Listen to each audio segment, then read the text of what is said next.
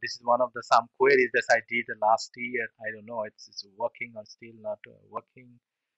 Check it like insert buildings and all sort of queries there, and here maybe create tables from the selected query.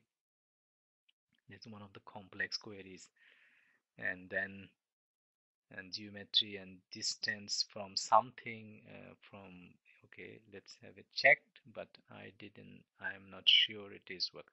So within 3 kilometers the car sharing, okay, maybe this, no, still not, I don't know.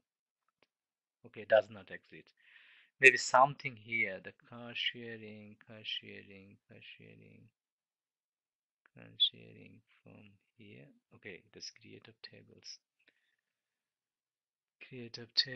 Tables. Okay, not here. But I mean, what I mean that you can also query the distance between the geometries. You can build in very spatial functionalities based on your requirements, the feature requirements, and this possible because it's possible to handle those things. So maybe I am not sure. Maybe here they can put it like OSM roads. OSM roads have a geom object and it has the type. Okay, let's have a car. Kilometers. Yes, there's nothing there. So okay, this is the points transformation. But you get the idea what I mean. The query and then do some extra works for that one, and you can build some extra points. So let's done by our basic query functionality. What information we have it to select start from the OSM points, maybe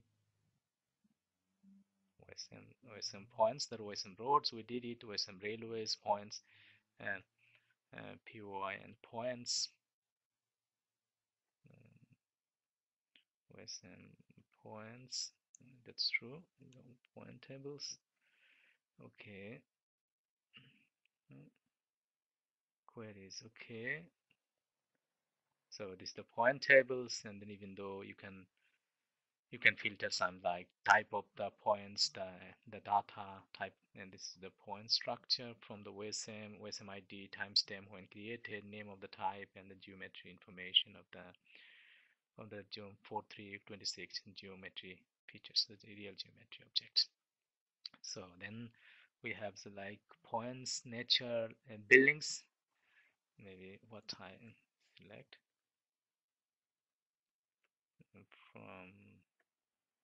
from OSM. This is buildings. Maybe which information is there, and we can cross check it. It takes time because it's a really big data sets. So you see that the data set is there, the exactly same structure like points, and the road is different than we expected. Maybe we can where type is equal then hospital.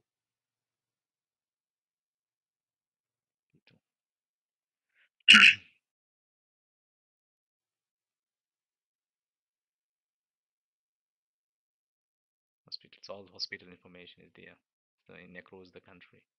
So that's the idea to familiarize how can you Java, how connected with your databases, and then so on and so forth.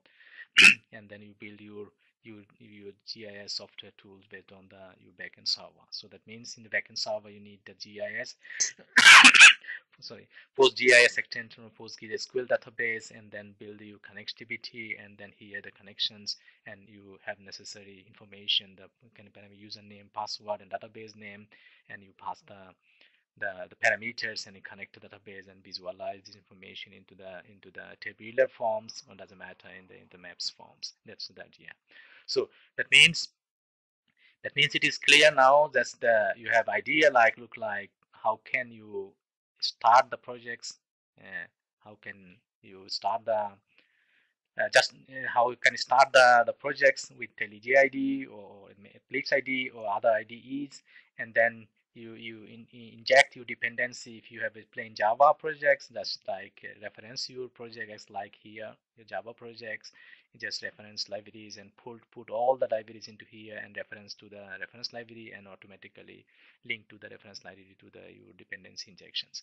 Or if you are building in a Maven, just build the Maven projects and put it the all pom.xml files whose dependency that you need. This is the good idea, professional idea and good idea to build the project. So you have the artifactor ID and you have the group ID and the version number and the packaging style, the jar packaging, because this is the jar files. In the end of the day, you need to be released the end client.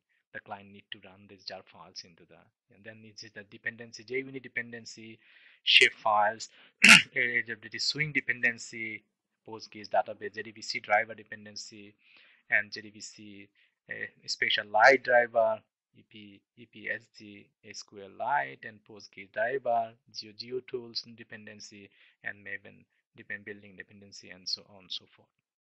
That's the two different structure, and then you can start the development. That's today we explained the selections, selection implementation, query selection implementations, and also the selection tab. And the next screencast I will explain a little bit more about the styling and also the other part of the implementations. And then in there I have another project like here, completely Java projects, and this is a project for my when I was master students that I did. If here this is the application, you can go there. I can run it. So you got the idea of what I mean here. So you have this is the objects. You can application, completely independent application. You can clear the points. You can build the points what you like to do, and even though you can build the lines, and then you can also input the points and this all things, and then you can select selection all everything, and then delete the features, then again to select, delete, delete,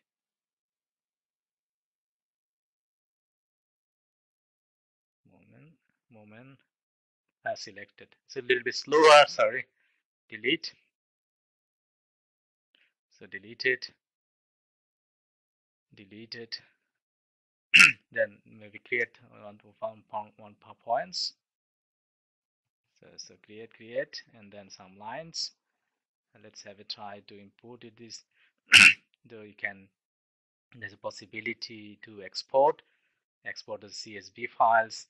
Maybe we can export it like in CSV test, in desktop test CSV. Okay, object is selected, and you can after that you can select everything, remove. I mean what the functionality is it.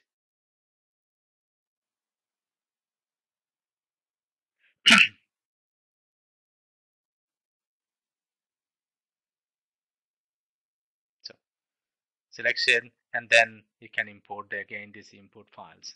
So test,